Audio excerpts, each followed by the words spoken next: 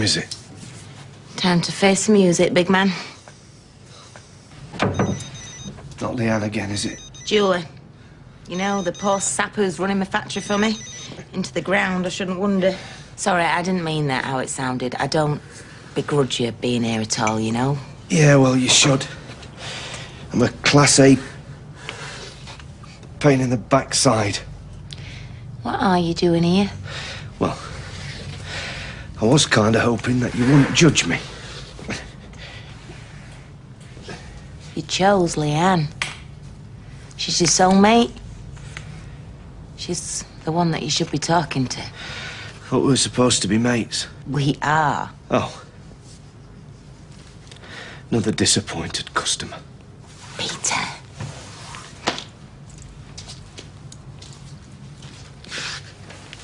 Just 2 months ago, you watched your good mate die. You almost died yourself. Now listen, you could have post-traumatic shock or survivor's guilt, any number of syndromes. But if you don't admit that you are struggling and reach out for a bit of help, you're not going to get it. And Leanne, she'll understand if you give her half a chance. If I were your wife, I know I would. Yep, tell Julie I'm really sorry. I meant to ring her back. I've been up the wall. Oh, we sorted Jenny Carmichael between us. Oh, great. She were miffed, though, so you might have to do a bit of stroking. I will. Right, then.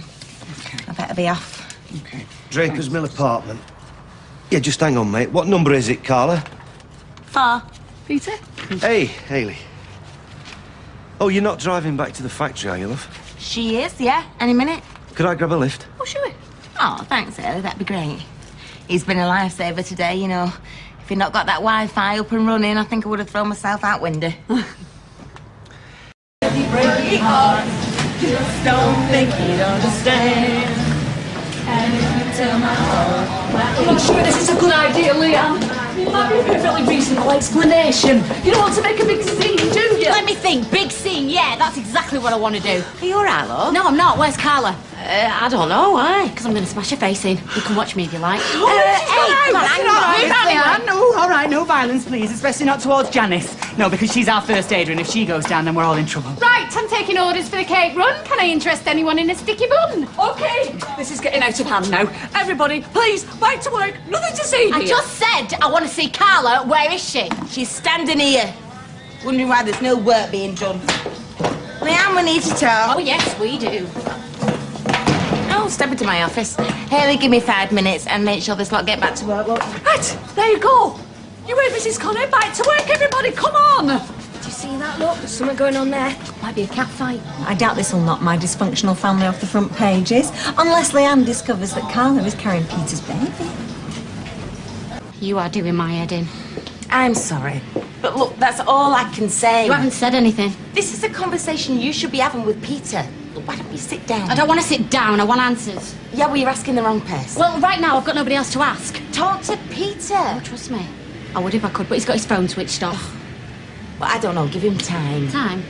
Time for what? Time to think of an excuse as to why I spent the night at your flat. I'm sorry, but I'm in a really tough position here. You know, I want to help you, but it's really none of my business. None of your business. Yes, this is between you and Peter. It's nothing to do with me. Do you know where he is? No. Is he still at your flat? No, he left a few hours ago. Right. So you admit he was there? Yes! Because I am telling you the truth. I am your friend. Friend! I know you've tried to seduce my husband, Carla. You've already admitted to that. He's been gone all night. I really should smack you in the face. Okay, you look at me. Because I can tell you suspicious minds making up all kinds of smutty scenarios, but they are wrong, Leanne. You are wrong. So why don't you get out of the factory, go and find Peter, and ask him what happened last night. So you're denying it? Ask him. He was there all night? Oh, ask him. And if you still want to fight, come back here and bring it on. You think you're so hard, don't you? I've had my moments. Oh, I will be coming back. And I'm going to wipe that smug smile off your face.